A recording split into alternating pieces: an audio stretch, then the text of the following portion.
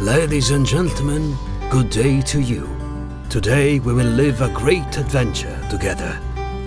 The one I am about to tell you is a true and quite amazing story. During a war in Olympus, Saturn got banished by his son Zeus and plummeted on Earth.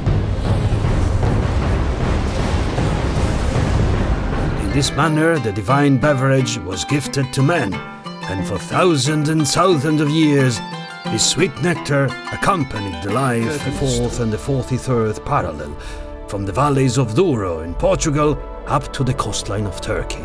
Enveloping Andalusia and Greece, we can find his beating heart in the sunny lands. They traded their wine all over the world. Like when, in 1915, they shaped a special barrel in order to transport their wine overseas to the World's Fair.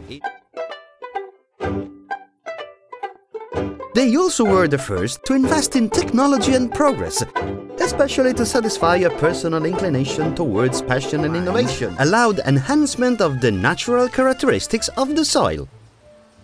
What they did was mixing the volcanic rocks undergoes very accurate controls, and these tests allow us to reduce cork scent problem almost to zero.